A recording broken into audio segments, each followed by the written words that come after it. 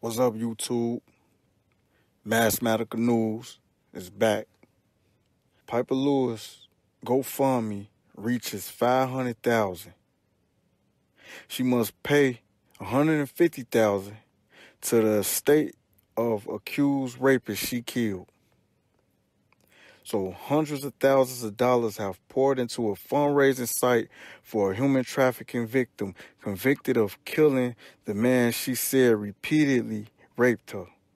A GoFundMe raiser created to support the 17-year-old, which reached $500,000 from about 14,000 donations Friday afternoon. That's a lot of people.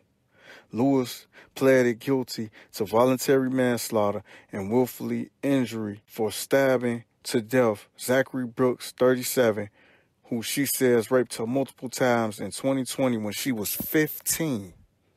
You know what I'm saying? So I'm updating y'all with this story. That girl had to pay money. You know what I'm saying? She had to pay 150,000. And I know she was scratching her head like, man, like I'm free, but how would I come up with 150,000 to pay this man's family? And guess what?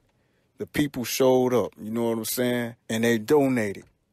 And now it's at $500,000. You know what I'm saying? I'm glad to hear this.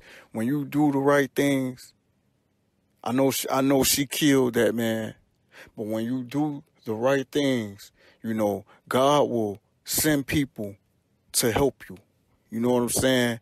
God will send people to help you. So, you know, this is good news to me. You know what I'm saying? This is good news. That girl ran away from home. You know what I'm saying? She suffered. She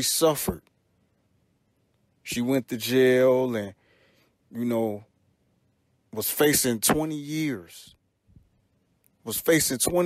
Now. She pleaded guilty. You know what I'm saying? They hit her with the $150,000. You know, that to me, that's a setup. You know what I'm saying? Where am I going to get that type of money from at this age? So that was like a setup to me. But the people came through. And I hope that they get at that young lady her money so she could pay them people. And she could have money to live on. You know what I'm saying? Because she has suffered. She suffered enough. And this is good news to me. You know what I'm saying? Y'all be safe out there. Y'all watch y'all kids.